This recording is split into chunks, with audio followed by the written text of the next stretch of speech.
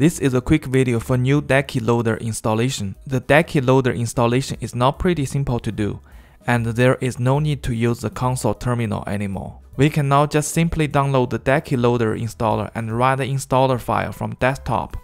I will quickly show the process in this video. So first, go to the Decky Loader website. I have linked under my video description. Download the Decky Loader installer from there. After it is downloaded, we can now simply open the download folder.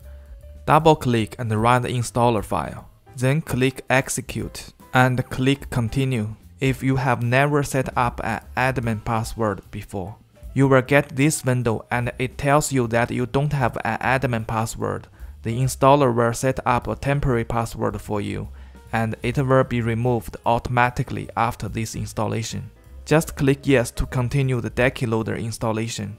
Then pick up which version you prefer to install. I personally recommend to install the release version, which is more stable. After the installation is complete, we can just close everything here and switch back to the gaming mode. You will be able to see the Decky Loader by pressing the Access menu button. That's the whole process if you have not set up an admin password before. You can now install all the fancy and cool plugins from the Decky Loader here.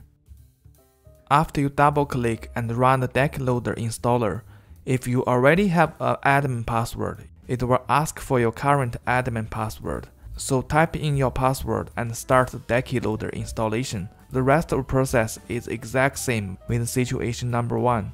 But if you cannot recall your admin password, I have another video here to show you how to remove the password without losing any data on your Steam Deck.